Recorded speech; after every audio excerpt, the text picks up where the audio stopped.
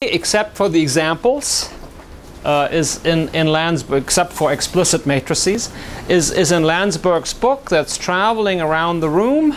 And each of you is asked to spend 1 minute with the book, you know, as it's traveling around, and then at the end it goes back to the gentleman over there. When we're done today, we have only 1 week left, and then the really exciting part, the new part of this course will begin. The very last week is on algebraic statistics, and it's exciting because I think for many of you that's the least familiar part of the course. I mean, we all have heard about some of the more mathematical topics, but statistics is sort of an unknown for many of you. And but it's everywhere, you know, whether you like it or not. So let me, you want to move over, Matt? You can sort of roll in there.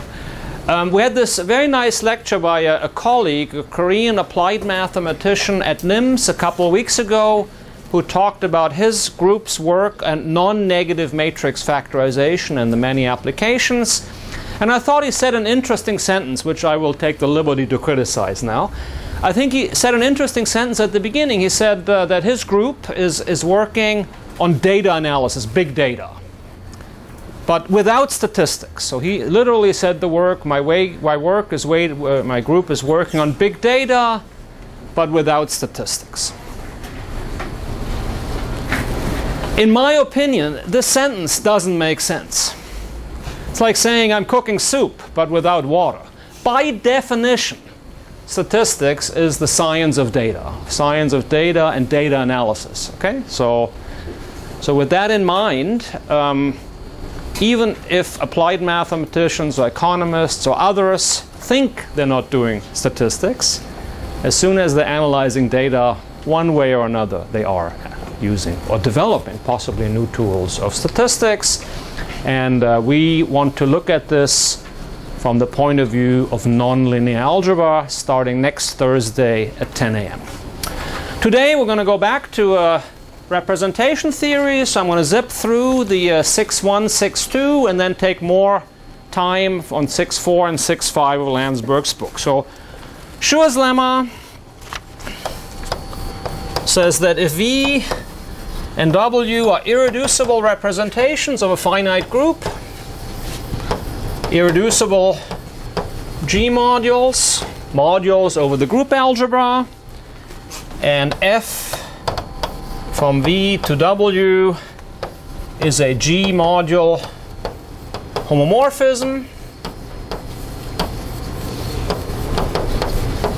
So both V and W are representations of our finite group G. So G acts on V as a subgroup of GLV by some rho, and acts by some other rho on V, on W, and there's a linear map that respects this action. Then, according to Schur, either F is the linear map 0 or V is equal to W and F is just a scaling of the identity matrix for some lambda in the ground field. So here I'm taking my ground field to be the complex numbers. Things are a bit more difficult over finite fields, but the lambda, so my ground field is the complex numbers, and by an irreducible representation, irreducible module, I mean one that has no non-trivial invariant subspace. Okay, so there's no subspace of V that's not 0 and not the whole space that's left invariant by all the matrices in the matrix group, in the representation. That's an irreducible representation. Okay, so for finite groups, we know, for instance, by Math Dr. Bob, so according to Math Dr. Bob, we know that isomorphism classes of irreducible G modules, where G is a finite group, are in bijection with the conjugacy classes of the group.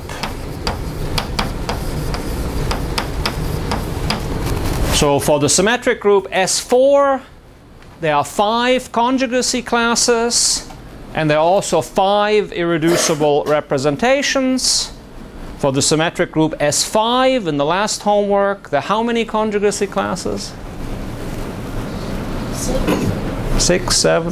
7. Okay, so the symmetric group on 5 letters has 7 conjugacy classes, and there are 7 irreducible representations. So Bob's character table will be a 7 by 7 table. Now each irreducible representation appears as a submodule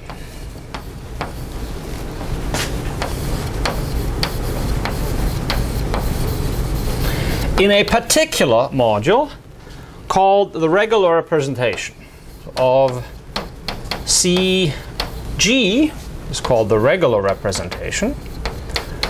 And C of G is just the group algebra of G. Okay, so G is a finite group. So C of G is the C vector space with basis G.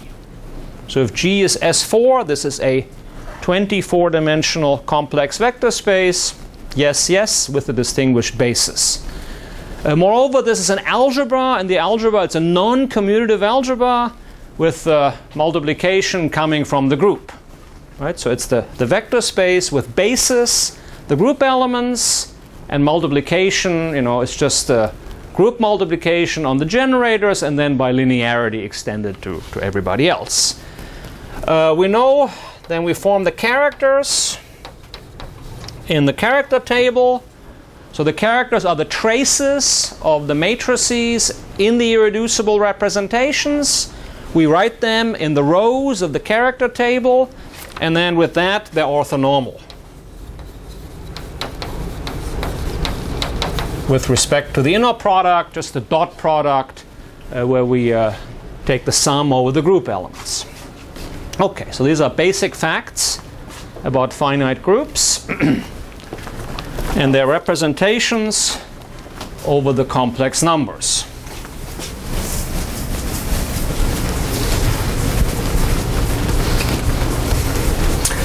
Now in 6.3, Landsberg then particularly goes on to talk about the symmetric group. Representations of the symmetric group.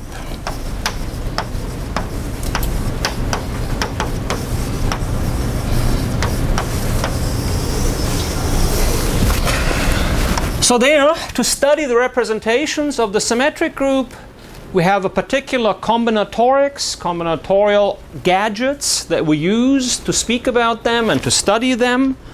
So for example, we talk about things like partitions of an integer. We're going to talk about the Young tableau, Young symmetrizers, something the hook length formula, blah blah blah blah blah. So there's an entire field called algebraic combinatorics, a large part of which deals with the study of partitions and tableaus, symmetric polynomials, how to multiply them, and so on. And that is sort of the combinatorial language we use to speak about the character table and irreducible representations of the symmetric group. So let's revisit one more time the example of S4. So for me, S4 is a group that's presented by 3 generators. The name of these generators are 1, 2, 2, 3, and 3, 4. This diagram, this Dinkin diagram, tells us the commutation relations on this group. Right? So each of these generators is idempotent, so is an element of order 2. If you have 2 nodes that are not adjacent in the graph, then the generators commute. But if you have 2 nodes that are not adjacent in the graph, then they don't quite commute, but you have the so-called braid relations, 1, 2, 2, 3, 1, 2 is equal to 2, 3, 1, 2, 2, 3. And together with this, that's equivalent to saying that the third power of the product is 0. And then the analogous for the other edge of the diagram, which is 2, 3, 3, 4, 2, 3, 3, 4, 2, 3, 3, 4. Okay, so this is just this picture is a shorthand notation for these relations among 3 generators of some mysterious group. Now this mysterious group, if you work it out, you multiply out and you use these relations, you will find that this mysterious group has 24 elements, and it's a familiar example. But if you draw other graphs, such as the E8 graph, you get a large finite group. The E9 graph, you get a analogous infinite group, and you can use that to in Nagata's theorem, for example. Okay, so here is the symmetric group. Now, the group algebra, the regular representation of S4 as a vector space is a 24-dimensional vector space whose basis are the permutations. So this is an S module, is an S4 module by left multiplication. Okay? So what I'm saying this is an S4 module. I mean that every permutation of a 4-element set I have now represented by a 24 by 24 permutation matrix. We clear on that? Right? So in this representation we have 24 matrices of size 24 by 24. These are permutation matrices, and the rows and columns are labeled by the basis, that is to say by the permutation. So it's just a left action on the group. Okay? Now there's a decomposition of this group. So in this space, in this 24-dimensional vector space, you can now change the basis. You can now change the basis so that simultaneously all 24 matrices block diagonalize in a nice pattern that I will draw here. Okay? So when I say every vector space comes to me with the basis, I don't mean that I don't occasionally change the basis, right? Of course, even it comes to me, sometimes I might take my basis, I change it, make a better basis. So in this case, I'm given a basis, but I'm going to change it. Okay? So in this new basis, the block decomposition looks like this. There will be a small 1 by 1 block. Then there will be 3 by 3 blocks. And we're going to see the same matrices in each of them.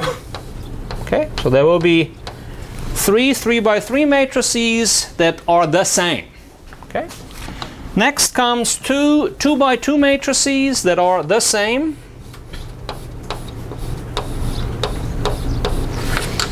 And then comes another 3 copies of 3 by 3 matrices, different 3 by 3 matrices, but the same. And finally, for good measure of symmetry, there's another tiny 1 by 1 block. Okay? And everything else is 0. So we have taken the regular representation and decomposed it into irreducible representations. Each of these blocks are irreducible representations. And carrying out such a decomposition is the difference between being able to do a calculation and not being able to do a calculation. For example, in semi-definite programming, Pablo and his students, as you heard, they know how to do this very well.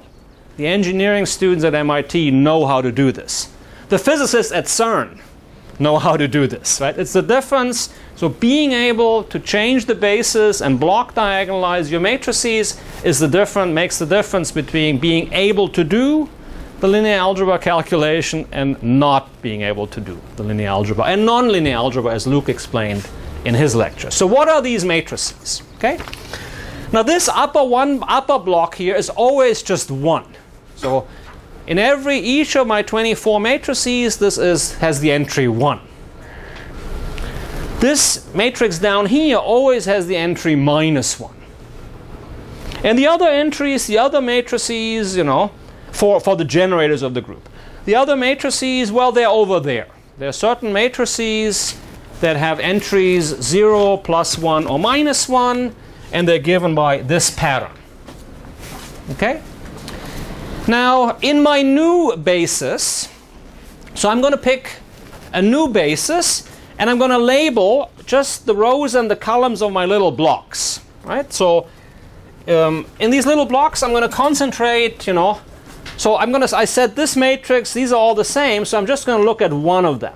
I'm going to pick a representative, you know, for each of these classes, these isotypical classes, and I'm going to tell you now the names of the rows and columns of those blue matrices in my new basis. Okay?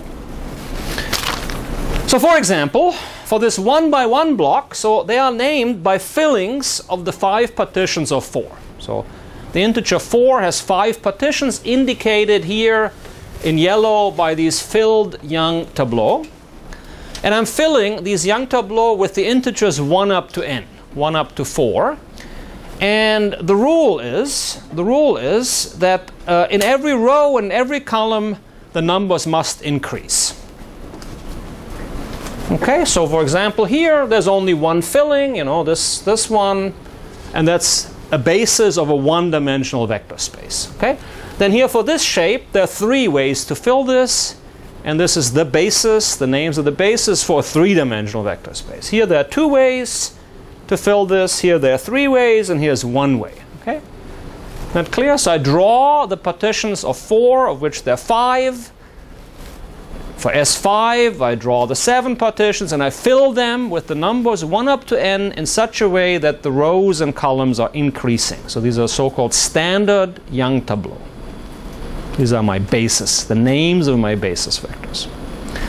Now how I'm going to make these matrices? Well, how do you make any matrix, right? You apply the endomorphism to the basis vector. So if you apply it to the first basis vector, and you take the image and you expand it in the basis, that gives you the first column of the matrix.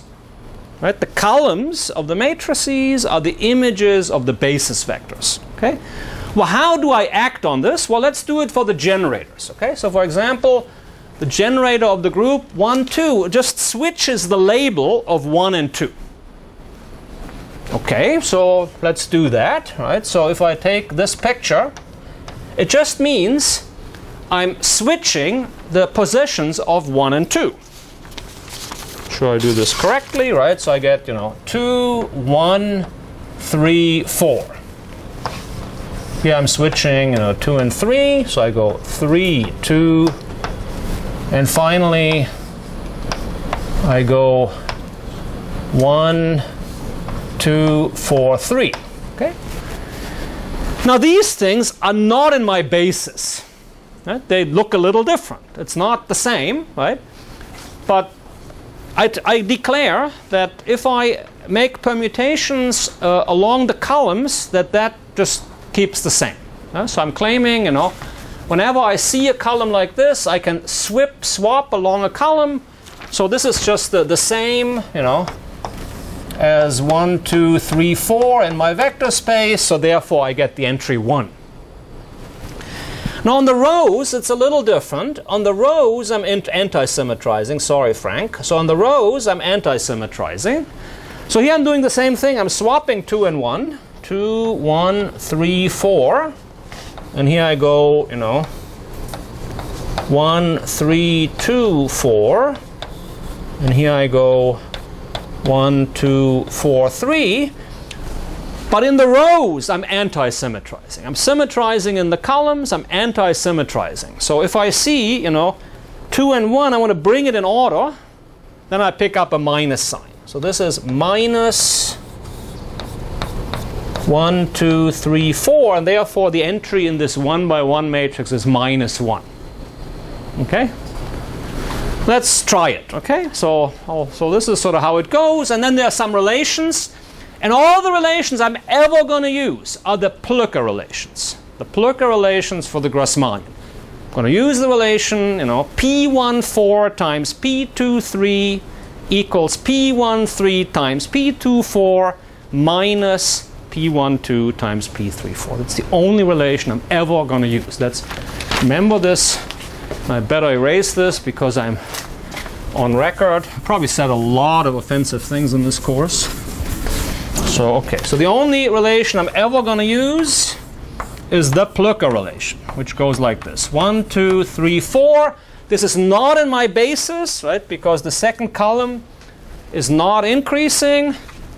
But I can fix it by my Plücker relation. It's 1, 3, 2, 4 minus 1, 2, 3, 4. Right? So P14 times P23, blah, blah. Okay. So let's try it out. Okay. So here, for example, the first basis vector, I'm swapping 1 and 2.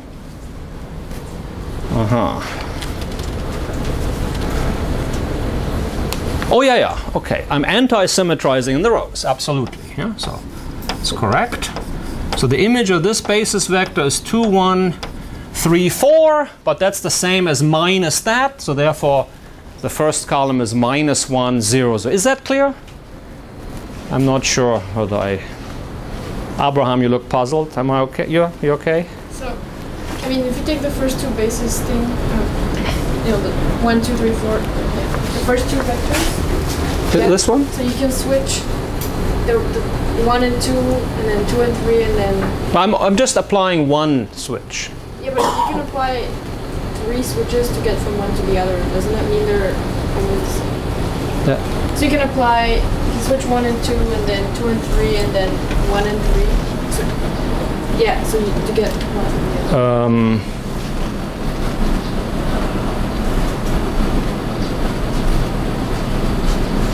You mean that they are? You're arguing with my little rule? They should be linearly dependent, or?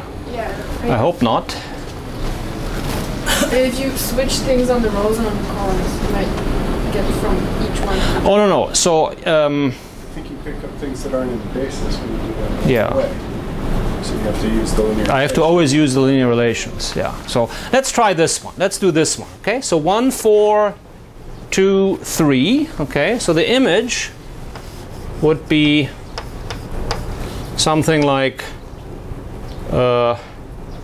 4, 3, 1, 2. No. Oh, I'm switching 1 and 2. Sorry, guys. Yeah, so it's hard to do this on the blackboard, So 2, 1, 4, 3. Okay, so that's not in the basis. Okay. So now let's do that using this principle, okay? So now I want to write this in the basis. 2, 4, 1, 3, okay? Well, it's not quite a Plücker, I don't have enough, so I'm missing something here, right? So I'm going to make this into, so I've just I'm generous, and I'm going to put some other things in. How about 5 and 6? And later I'm going to delete them again. Well, might as well, right? So now I can rewrite this. First of all, so this is P24 times P15 times P36. So, I'm in a commutative algebra, so this is certainly the same as 15, 2, 4, 3, 6. Is that clear? I haven't done anything. This is just the notation, right? This is P24 times P15 times P36. But now I'm going to do a Plücker relation, right? So this one here is equal to 1, 4, 2, 5. I do nothing on the last factor.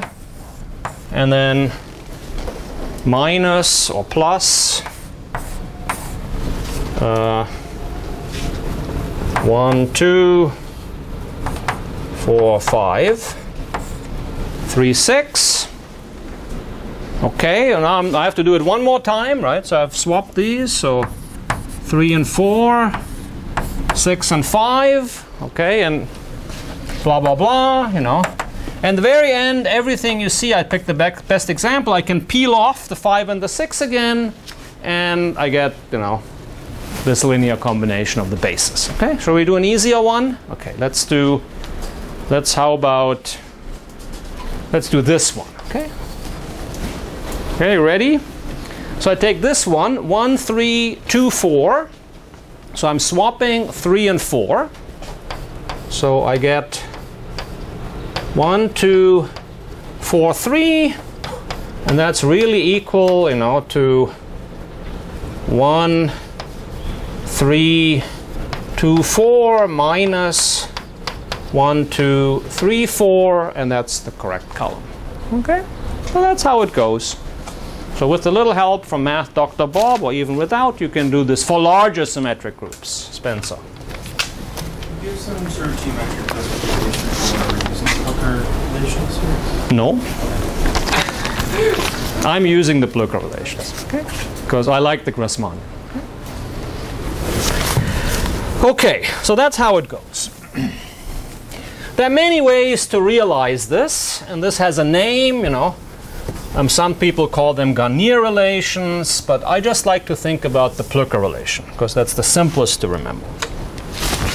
So in general, for Sn, the symmetric group, let me write bracket pi, and that's Landsberg's notation. The book is going around. Everybody spends exactly 1 minute with the book. So Landsberg writes bracket pi for the irreducible representation, for the irrep. So irrep is short for irreducible representation, indexed by the partition pi.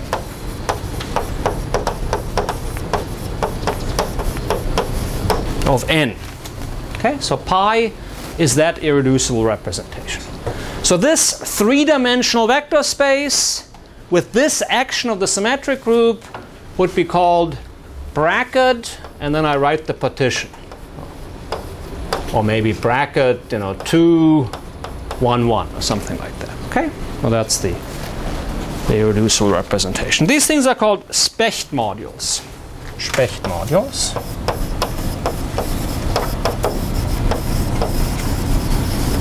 Okay, so the Specht module is the irreducible representation given by a particular partition. So Vissarion gives me a partition of 11, you know, such as, you know, 4, 3, 3, 1. Okay, then bracket 4, 3, 3, 1 is the name of a certain complex vector space whose dimension is the number of legal fillings of his Young diagram, and that vector space has that basis, and on that vector space the symmetric group S11 acts by you know, matrices like this whose names, where the rows and columns are indexed in this way. This is the Specht model. Now a question you might ask is how to compute, how to decompose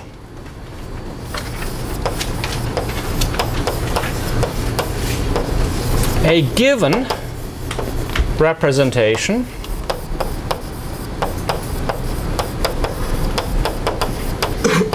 into irreducibles.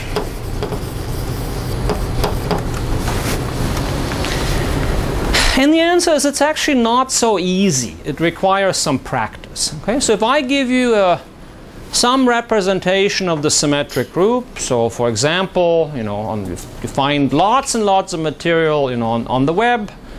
So for example, you know, you take the four-dimensional cube. S4 acts on the two-dimensional faces of the four-dimensional cube. That's a representation, right? So the four-dimensional cube has how many two-dimensional faces? Maybe 40, okay? So it has a certain number of two-dimensional faces, and S4 permutes them, right? So I've just given you 24 40 by 40 matrices, And we might want to block diagonalize them. We might want to actually, decompose this into irreducible representations. And that's actually not so easy. That requires a lot of practice. Okay? But in life, things require practice, right? Snowboarding, playing the piano, even bicycling, if you've never done it, requires practice.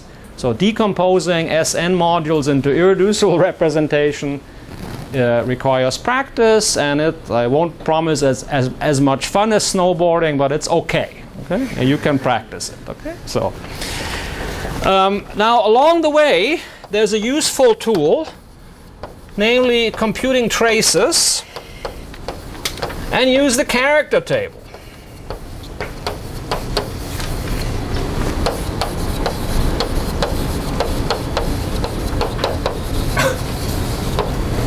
Right?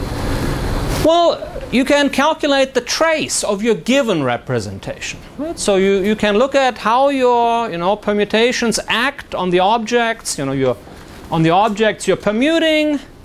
You can look, how many fixed points there are. Right? For example, you look at the fixed point structure, and you can read off the trace of each of your matrices, one per conjugacy class. Right? For each conjugacy class, you can say, the 2 cycle has trace 7, and the 3 cycle has some trace, and blah blah blah. So each conjugacy class has some trace. Then you write those traces as a row vector,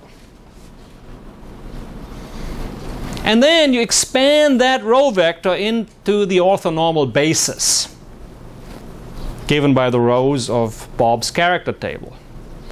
And that's very easy. If you have an orthonormal basis, then you can just multiply, take the inner product, right? If you have an orthonormal basis for some real vector space, and you want to find the coefficients in the expansion in that basis, all you need to do is do the inner product. Okay, so you take the traces of your representation, you take the dot product against each row vector in the character table, and so you multiply the character table, by your column vector, let's say.